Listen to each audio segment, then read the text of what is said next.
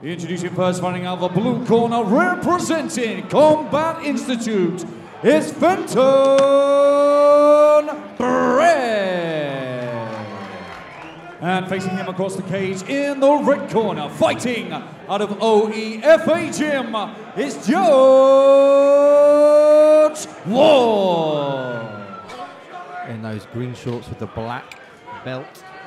3 3-minute rounds. If we need them, we are underway here. Little stumble there from Ward. Oh, nice right hand there from Fenton Brett, and this could be over early.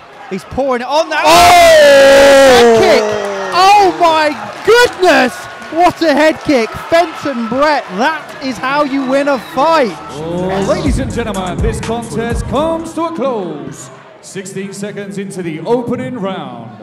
Let's hear it for your winner by KO, Fenton Brett. And your terrific runner-up, George Ward.